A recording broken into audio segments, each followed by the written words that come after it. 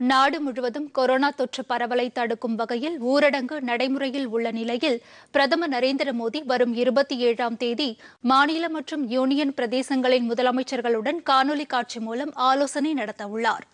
அடுத்த மாதம் 3ஆம் தேதி வரை ஊரடங்கு நீட்டிக்கப்பட்டுள்ள சூழலில் மாநில அரசுகள் எடுத்து வரும் கொரோனா தடுப்பு நடவடிக்கைகள் மற்றும் ஊரடங்கை கட்டாயமாக கடைபிடிக்க மேற்கொள்ளப்படும் நடவடிக்கைகள் குறித்து இந்த ஆலோசனையின் போது முதலமைச்சர்களிடம் பிரதமர் கேட்டறிவார் என்று எதிர்பார்க்கப்படுகிறது.